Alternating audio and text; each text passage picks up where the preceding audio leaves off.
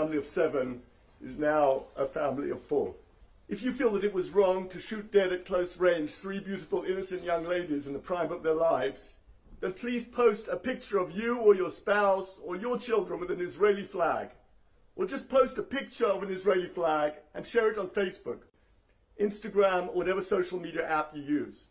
If you don't have an Israeli flag, make one. I'll show you how. There's a line at the top, there's a line at the bottom, there's a triangle, and an upside down triangle, and that's an Israeli flag. Let the Israeli flag today send out a message to humanity, which is, we will never accept terror as legitimate. We will never blame the murder on the victims. There is no such thing as moral equivalence between terrorist and victim. The terrorist is always bad. Just share a post with an Israeli flag and let the message out. If we differentiate between good and evil, then we can all help make this world a better place. Do it for your soul. Do it for the souls of Maia, Rina, and Lucy Dee. Do it for all of humanity.